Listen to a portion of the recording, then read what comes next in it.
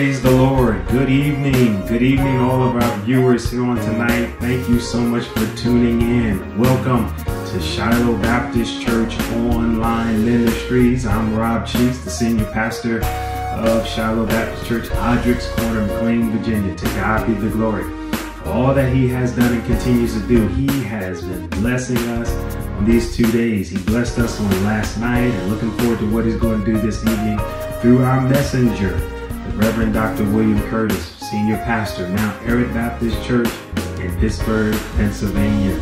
Oh my goodness, if you missed last night, make sure you go back to the video library and pull up last night's message. You've got to listen to that. Somebody ought to back me up and give me a witness and testify and tell somebody, you better go get Monday night, listen to Monday night's message. Hallelujah. Amen. Well, let's get ready for what God has in store for us tonight. Dr. Curtis prepared 2 messages for us, and here's the final installation of this 2-part series of the Empowerment Series. I pray tonight blesses your life. Again, Dr. Curtis, we do indeed we're grateful for this privileged opportunity that you can share with us in this season. So thank you so much for being who you are to the kingdom and certainly to this pastor and my family. God bless you, sir. All right, church, let's get ready to hear this second word and the closing word of this empowerment season. Start sharing it now. Tell everybody, tune in. Tune in, get on YouTube, get on Facebook, wherever you need to be. Quiet the hypes down. Tell everybody, come around the TV, come around the mobile device, come around the phones, tune in. Let's get this word and hear this word together. Y'all ready? Somebody ought to post, I'm ready for the word. Amen. Let's go on into the word. Hallelujah. God bless you. Love you guys. A native of Baltimore, Maryland, Reverend Dr. William H. Curtis accepted the call to ministry at the age of 17. Since 1997, he has served as the senior pastor at Mount Ararat Baptist Church in Pittsburgh, Pennsylvania. Mount Ararat Baptist Church is a large urban ministry and ministers to more than 10,000 members in the community, providing 4 well-attended weekend services. Under the leadership of Dr. Curtis, the church implemented a community tithe program, which returns over 10% of the congregation's weekly offerings to small churches, parachurch ministries, and nonprofit organizations. Dr. Curtis has been an instructor at the United Theological Seminary and has graduated several groups of doctoral students at the institution.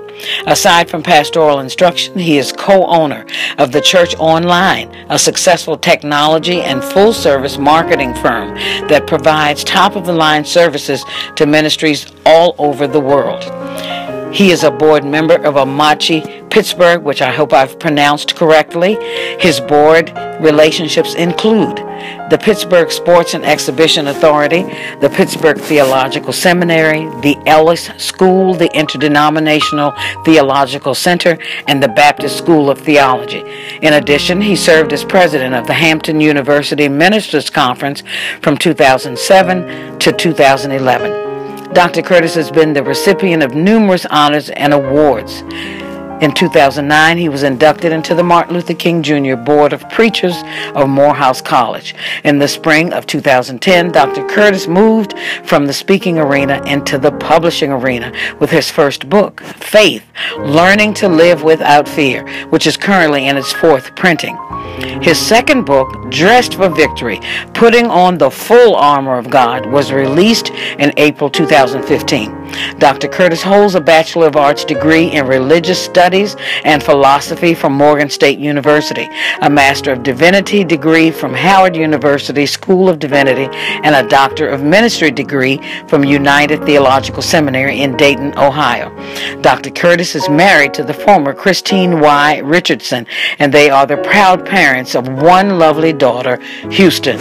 Shiloh, please give a warm welcome to Dr. William H. Curtis. To my little brother, the Reverend Dr. Robert Cheeks, and to the great members of the Shiloh Church in McLean, Virginia, I want to express my deep and abiding gratitude for the privilege that is mine to share the Word of God with you as you celebrate this worship opportunity. I know we're in the midst of pandemic times, but we thank God that we have this mode of communication, the ability to share in virtual space. And so I pray that the Word of God will be a rich source of blessing in your life. Matthew chapter 13, verses 47 through 50. Herein lies the Word of God. Again, The kingdom of heaven is like a drag net which was lowered into the sea and gathered fish of every kind. And when it was full, they dragged it up on the beach, and they sat down and sorted out the good fish into baskets. But the worthless ones they threw away. So it will be at the end of the age. The angels will come and separate the wicked from the righteous, and throw the wicked into the furnace of fire. In that place there will be weeping over sorrow and pain, and grinding of teeth over distress and anger. I want to talk to you this weekend from the subject, sort it out. Sort it out. You may be seated, even in the presence of the Lord. In a private opportunity for ministry that is quickly shifting to attract wide public attention, Jesus invites his disciples to accept entering into the mystery of his ministry that ultimately we know is going to get him killed. God allows this to provide the gift of redemption to all who would believe in Jesus by faith. And to help provide a bridge of interpretation for these mysteries that include God's intent to bring everybody into the net of salvation, and to make salvation about belief in his Son by faith and not about the buckling weight of the law, Jesus discloses these mysteries in parables.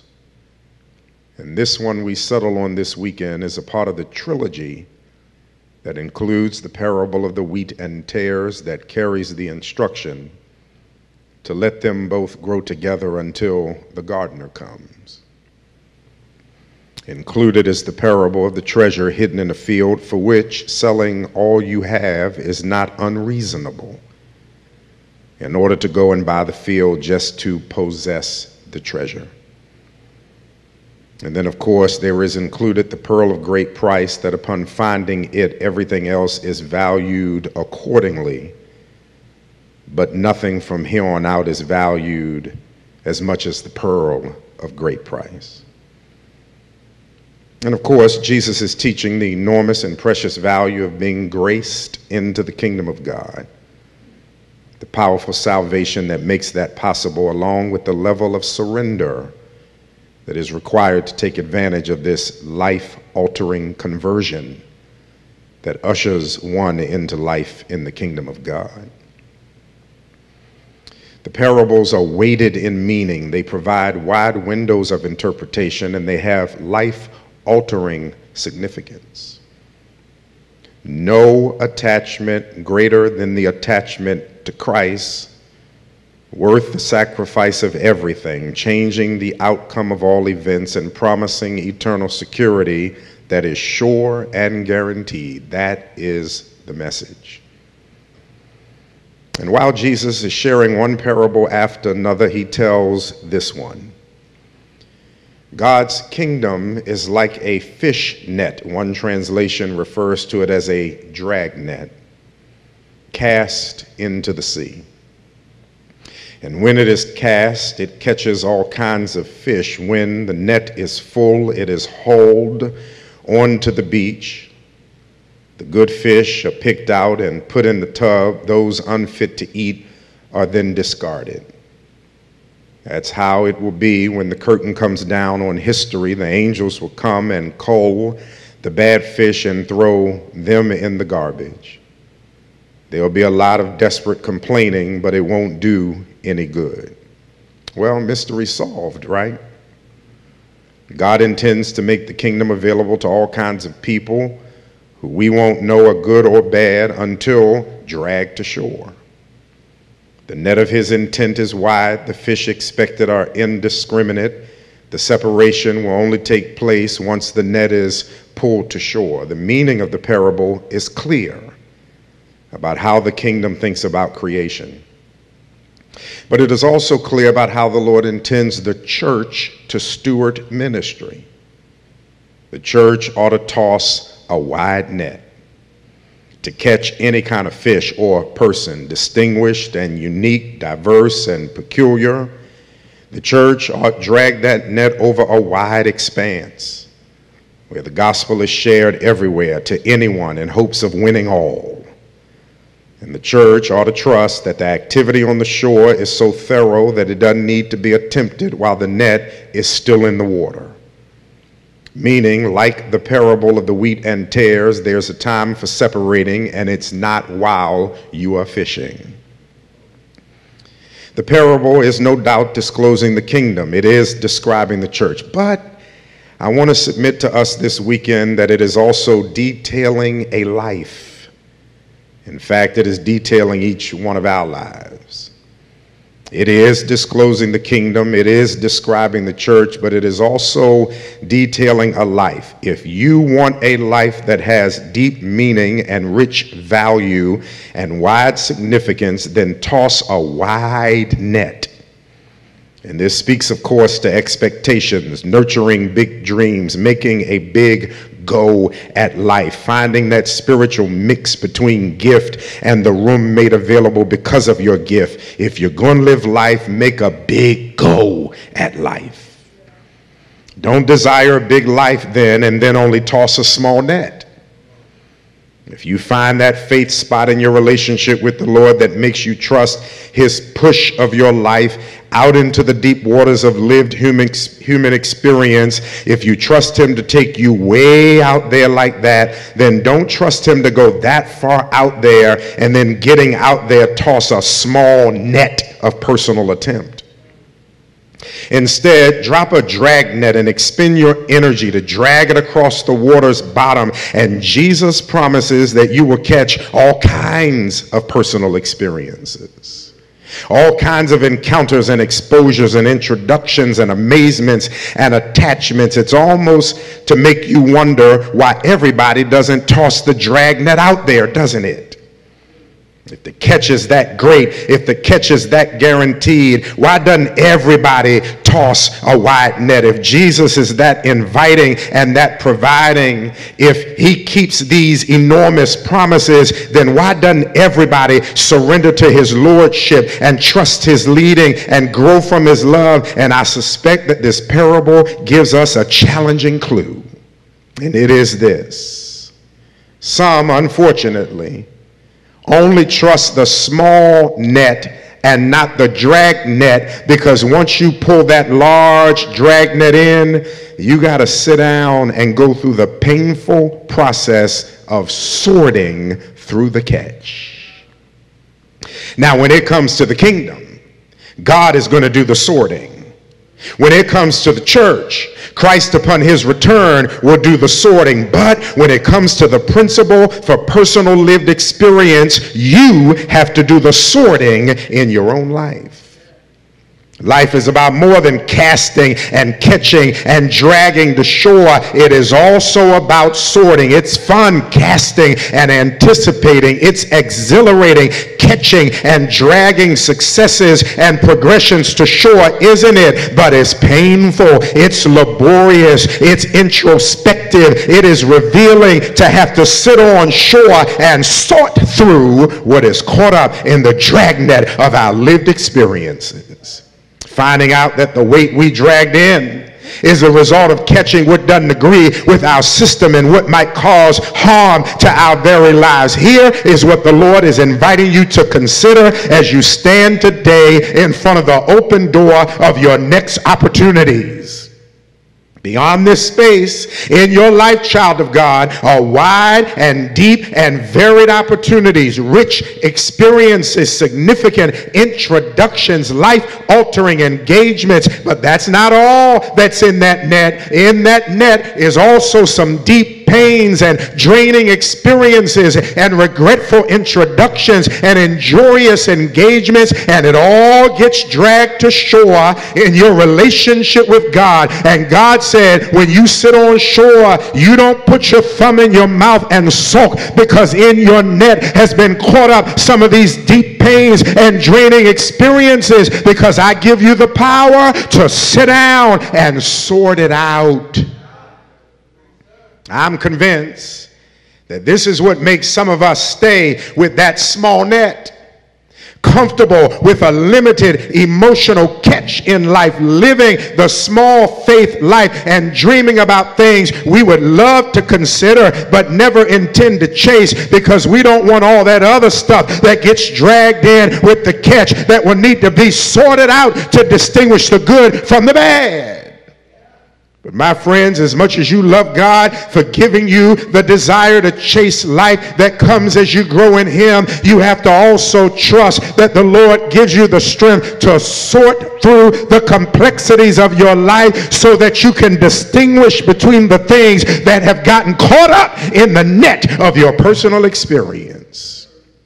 You not only have casting vision, you not only have catching grace, you not only have dragging strength, but you also have sorting endurance. I'll say it again. You not only have casting vision, you not only have catching grace, you not only have dragging strength, but you also have sorting endurance. You have the grace to catch the vision, steward the process, and sort through the wide range of emotions that comes with a relationship that needs to be managed, the gratitude for and regret sometimes of the same. And this is all part of trying a drag net that is so widely out there that pulls so many kind of different fish in.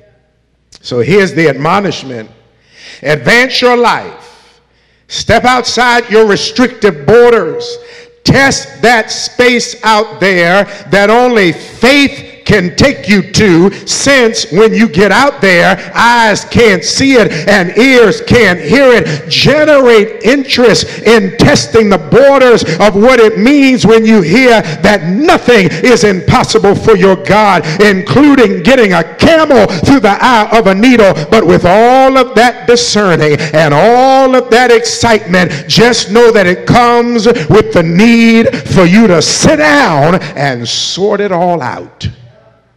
I'm talking about sorting through ranges of emotions, sorting through your own complexities to find the spiritual meaning of such deeply painful experiences, sorting through the complexities of love and relationship, forgiveness and personal ambition versus discern calling, sorting through the difference between ego and spirit urging. It can be time consuming, it can be spiritually confusing, it can be emotionally draining, but it's what maturing faith has to do. We got to throw a wide net, we got to drag in a heavy catch, and then we have to sort through what has gotten caught up in the net. This text teaches us that everything caught can't be kept. Everything caught can't be kept.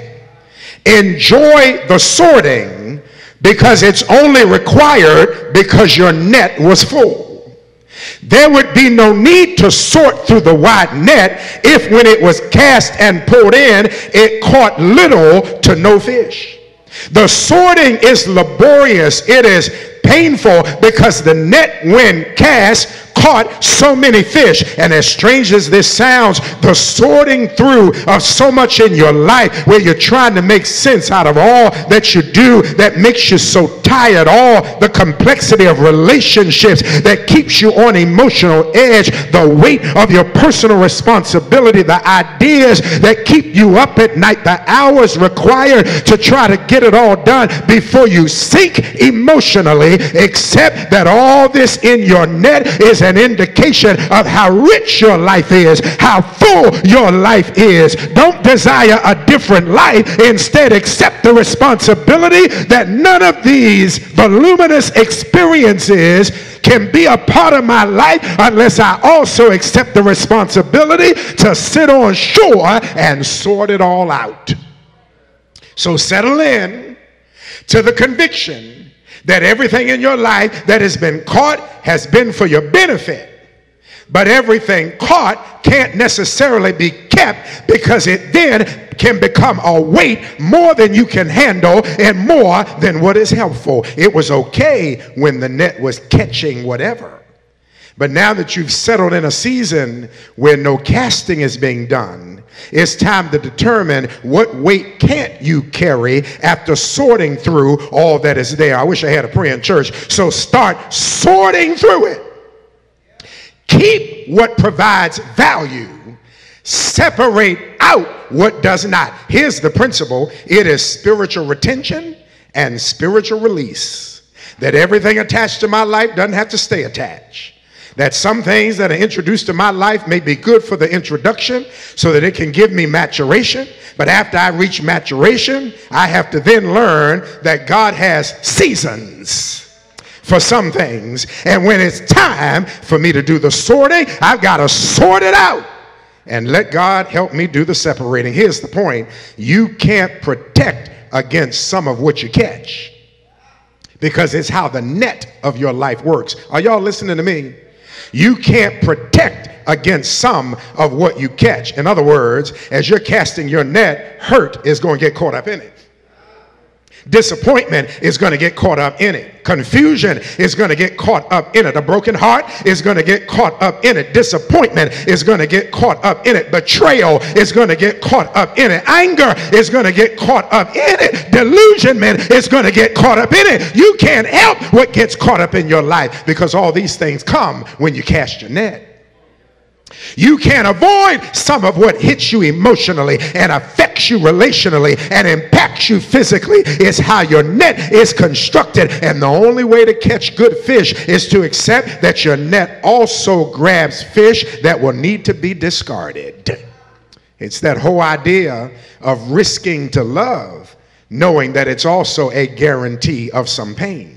But the power of love that draws us inspires the sorting through to ensure that when faith, hope, and love endures, you too will testify that the greatest of these is love. The difference between the testimony you hear from one fisherman to the next is how they have embraced that part that requires you to sort through what has gotten caught up in your net. It's separating the good from the bad, but you have to do it because it comes with a journey towards human significance. Are you hearing me?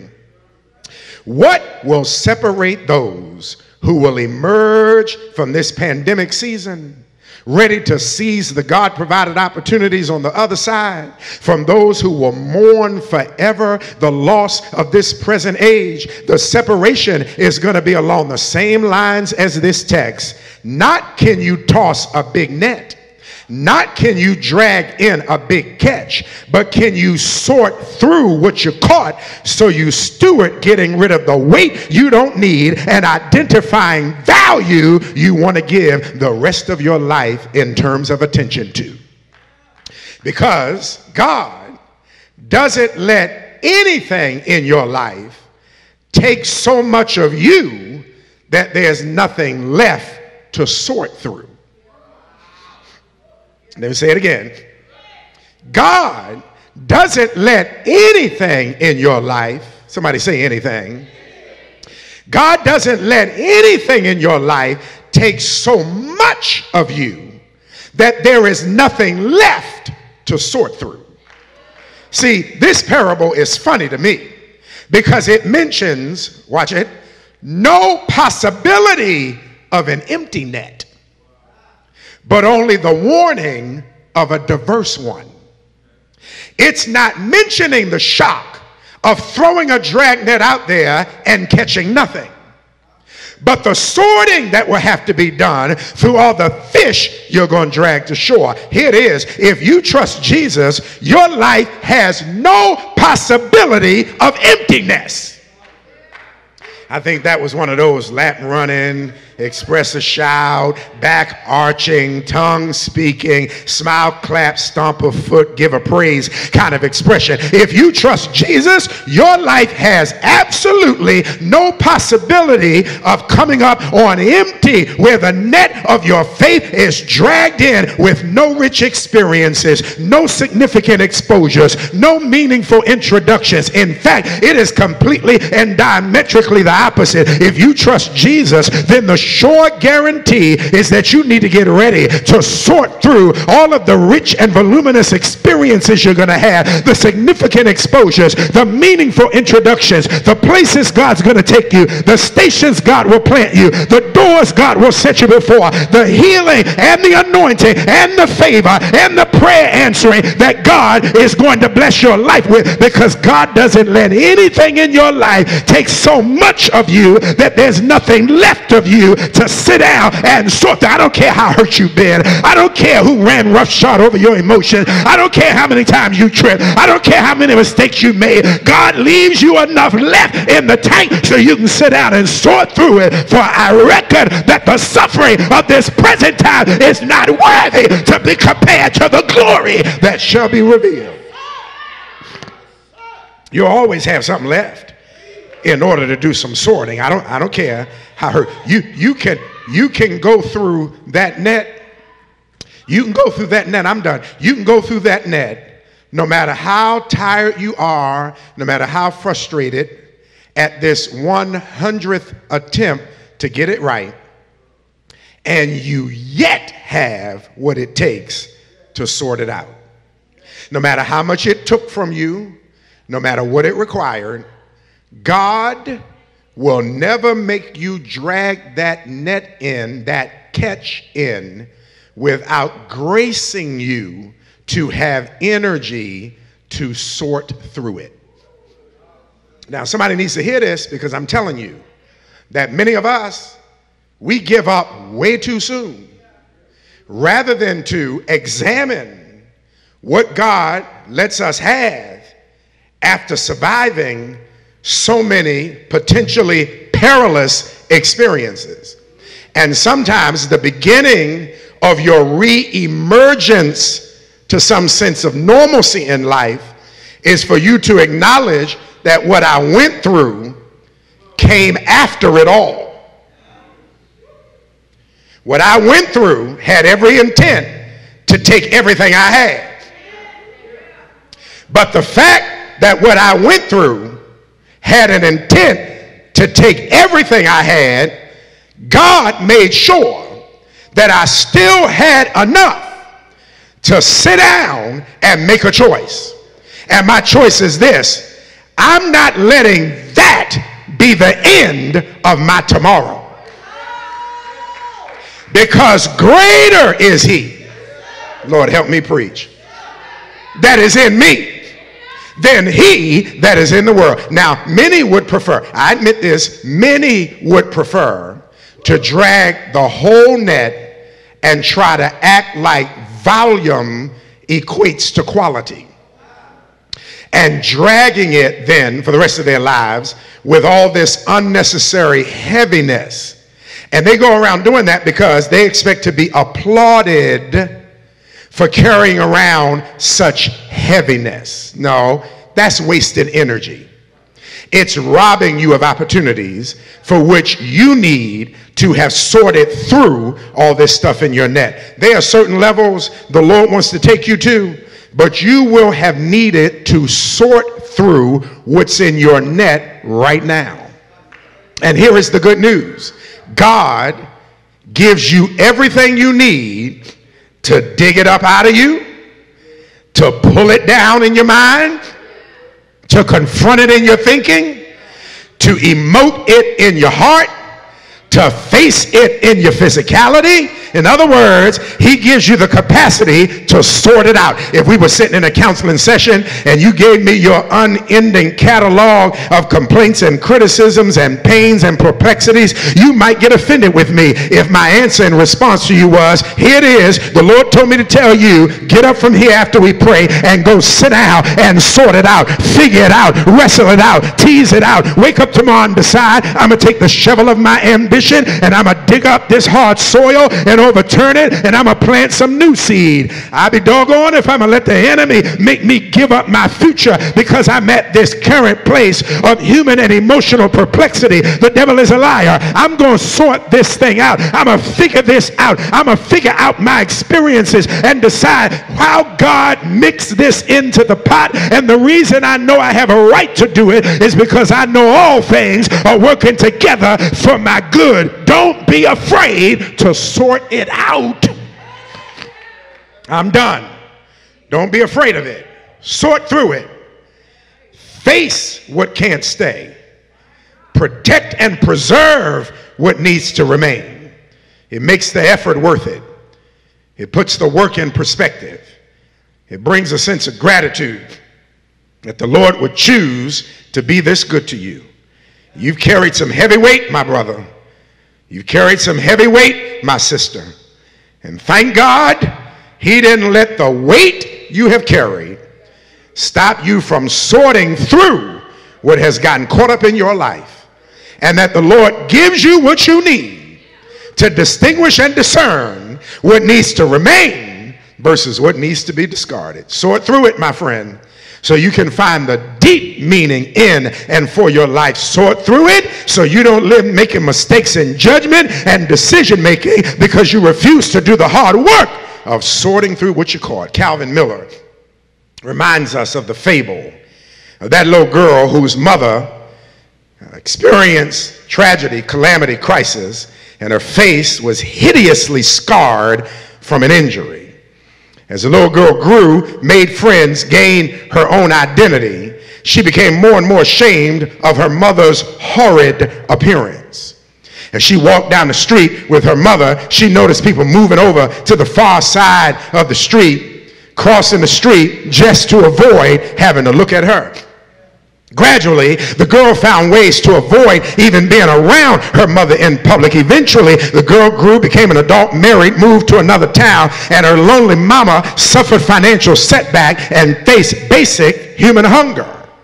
Her daughter continued to ignore her even in such destitute personal circumstances. That is, until one day, the daughter discovered an old diary of her mother's, and it described a horrible fire that swept through their house. The mother, in the midst of the fire, had rushed into the burning house, scooped up her daughter in her arms, ran back out, burning herself beyond belief.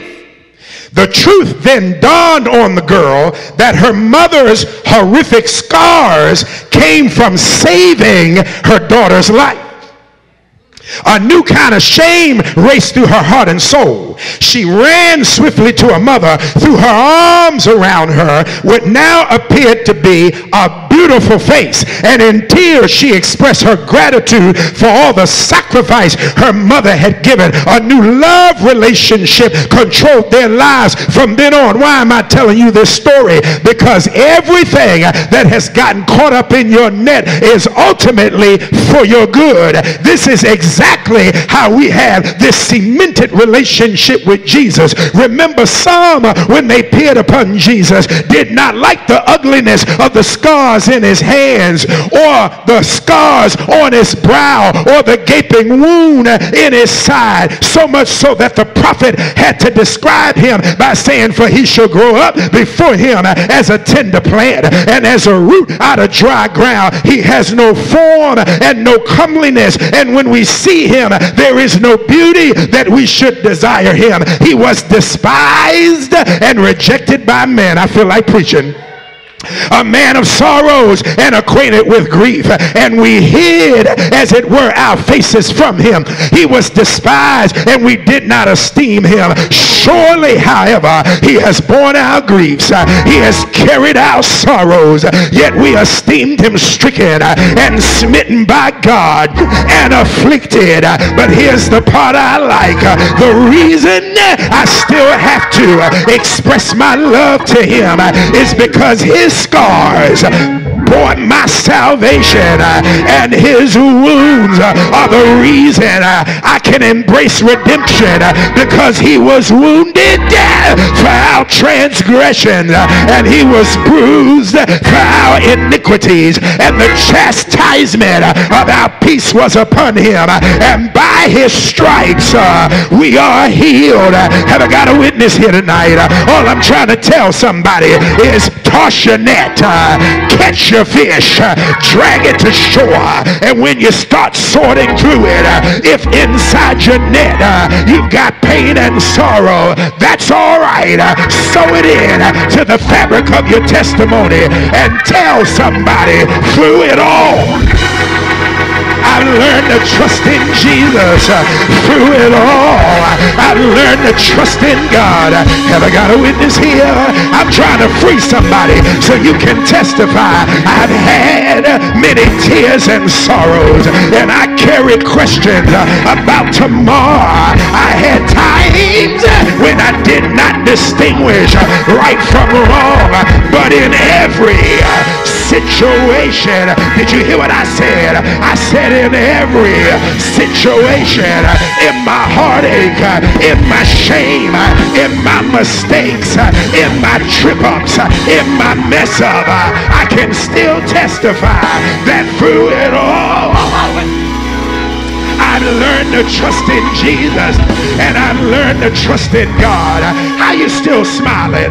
Why you still have joy? Why you giving God praise? How can you live to worship with all you've been through, with all you've endured, with all you had to take, with all you've had to absorb? I'll tell you how I've done it, because I cast the net, I caught the fish, I dragged it to shore, and when I sat down and started sorting through it, I could see how God was making what the enemy meant for evil and turning it around for my good. Say yeah.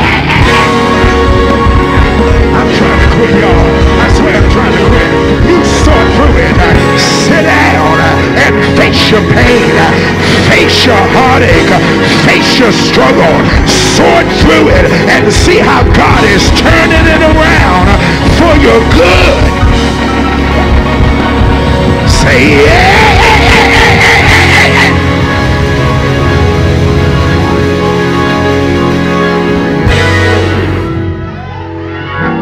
Hallelujah.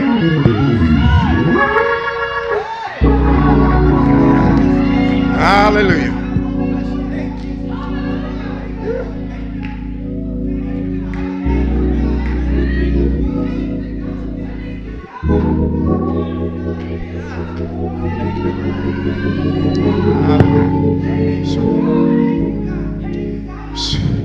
Sort through it.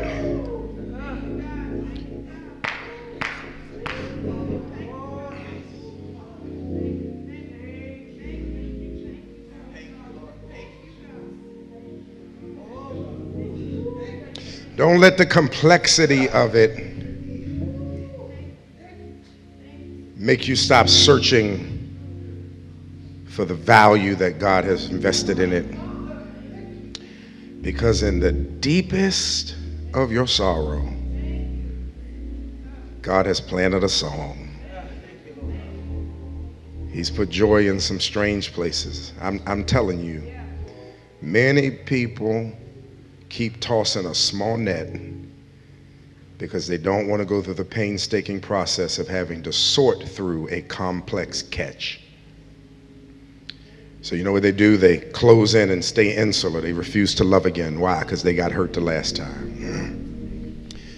They don't try for the big vision because it's going to cause them to have to expend too much energy, and relationships may be in jeopardy. They got to change some loyalties. Because of the physical limitations, they limit themselves, and they spend all of their lives making this statement: I got to be careful about what I do. Rather than to take that leap of faith to say, with faith all things are possible with God.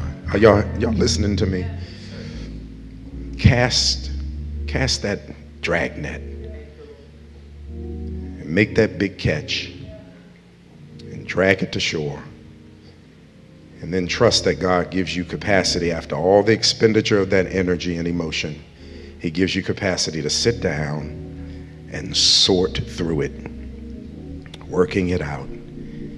Scripture says for your good. I hope you get the seed of the message Jesus is trying to convey, because this is what it means to be in the kingdom of God.